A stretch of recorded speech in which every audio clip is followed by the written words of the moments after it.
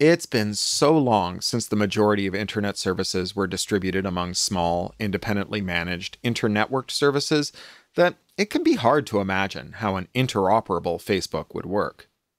This video is our design fiction version of one hypothetical model for an interoperable Facebook, based on the laws that are working their way through the EU and US lawmaking process, and on proposals that others have come up with.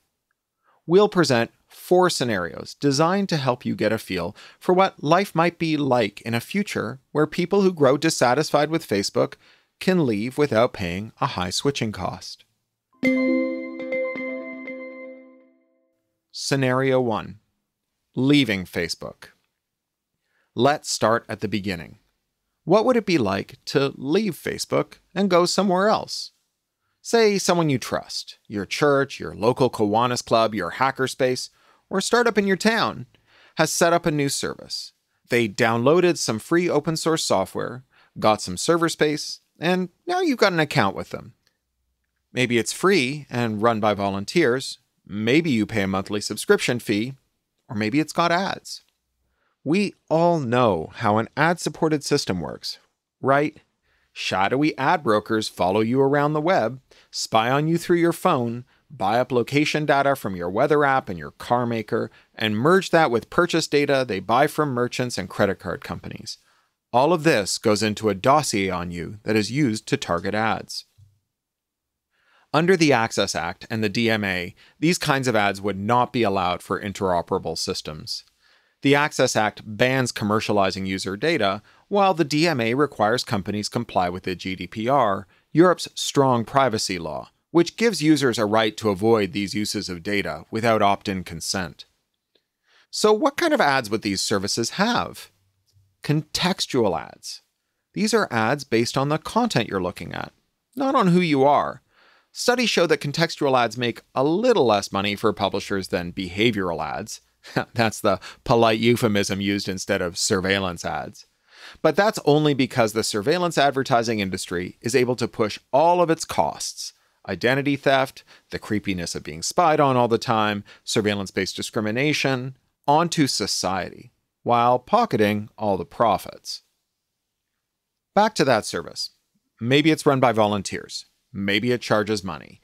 Maybe it has context ads. Maybe it's a co-op. You get your account and then use its connection to Facebook to connect that account to your Facebook account. We've had a request to link your Facebook identity to an account named Trisha Thomas on a new service, User Republic. If this is you, click OK. If this is not you, click here to report it. After you link your Facebook account to the new service, Facebook has to figure out if your friends are okay with having their messages to you sent to the new service. Your friend Trisha Thomas has moved to a new network, the User Republic. Are you okay to continue messaging her?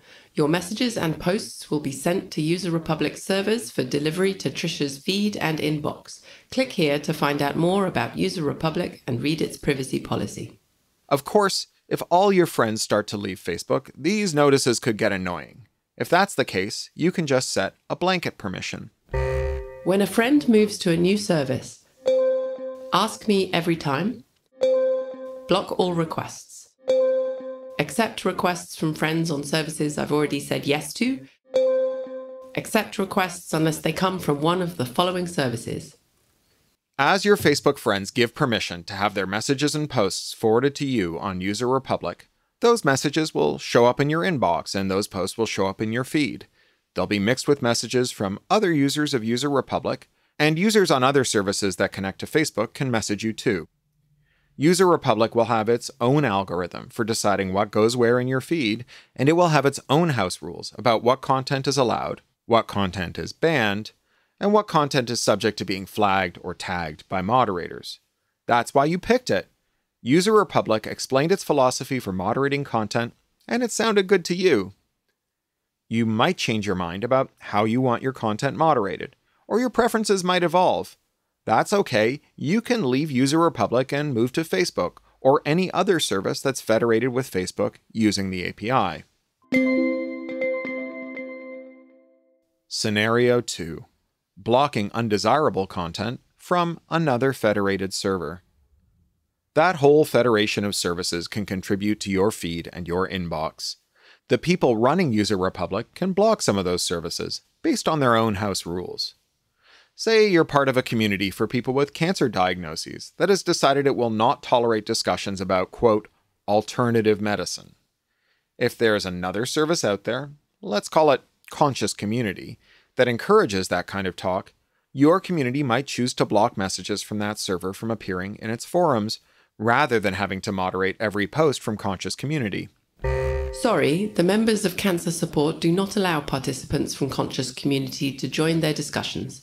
If you still wish to join this forum, you will need to get an account with another service.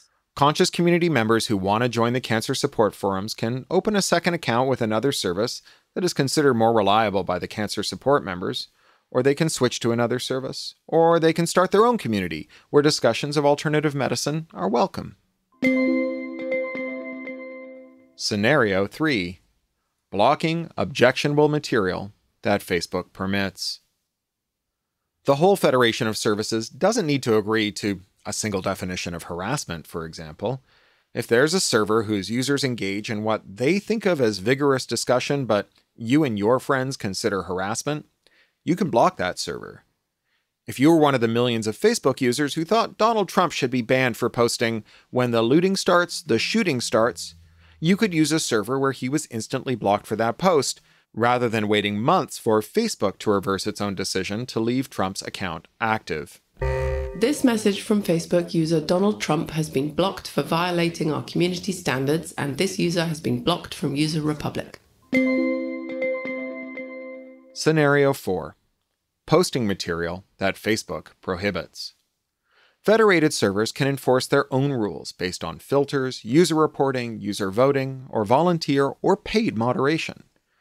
That could include allowing links that are banned on Facebook. For example, if you want to have a discussion in which you post and critique Russian war propaganda that Facebook has decided to remove.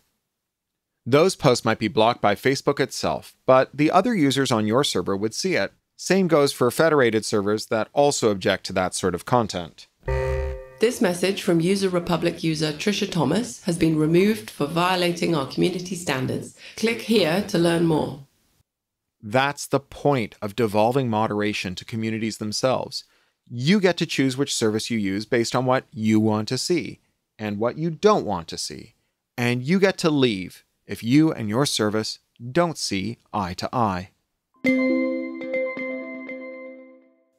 There's something seriously wrong with a technological world where billions of users feel they must use a service despite not liking or trusting it. The tech giants insist that we're just being dramatic, and that we really do like being under their thumbs, and the only reason they go to such great lengths to keep us from leaving is to keep us safe from our own foolish choices. It's true that there are lots of ways that Facebook could be even worse. The company spends a lot of money and devotes a lot of resources to preventing fraud and promoting civil discussion. In other words, what you see represents their best effort at producing a service that you will stick with voluntarily. Facebook is in a mess of its own making.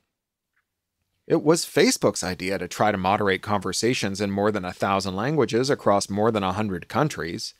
The company's grand experiment in moderation at scale has made a lot of people miserable, but its legal ability to inflict high switching costs has kept many of those miserable users stuck inside its walled garden.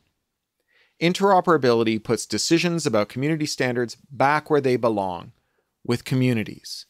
Interoperability and federation permit users, not corporate executives, to decide who belongs in their groups and what behavior is and is not acceptable. Facebook definitely has plenty of room for improvement, and we hope they apply themselves to that project. For example, they could adopt the Santa Clara Principles, a document that human rights organizations, advocates, and academic experts developed for fairer moderation. But Facebook doesn't just need to work well, it has to fail well, too. Today, people who aren't served by Facebook's rules and rulings have two choices: like it or lump it. They can stay on Facebook, or they can go into exile from their Facebook communities. Interoperability creates a third choice: go somewhere else, but keep your relationships alive. That's a truly social media design, one that is oriented around the social lives of real people, not commercial surveillance or the social norms of a small group of executives in a Silicon Valley boardroom.